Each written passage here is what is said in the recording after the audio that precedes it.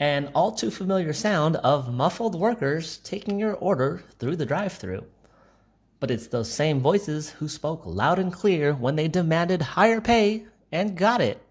Those with 60 or more locations nationwide would have to pay their workers at least $20 an hour. This change goes into effect on April 1st, 2024. And while this is a big win for the fast food industry, how will this change affect the rest of the job market? I went to COC's Employment Center to find out. Other companies can't continue to raise their wages based upon what fast food is doing. You know, at the end of the day, our companies have to make a profit.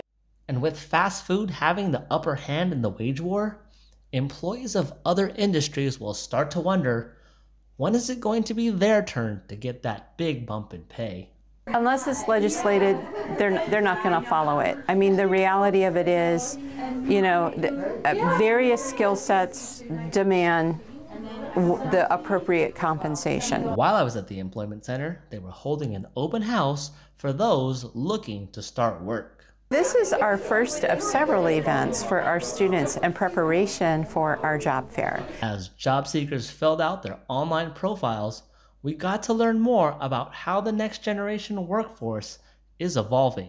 The relationship we have with work has changed, and so I think we have to consider that. So one of the things as we are working with students is that we recognize that the nature and the future of work is very different than what it's ever been. Work now is negotiable, and many of our younger workers are choosing just to enter workforce to meet the basic needs.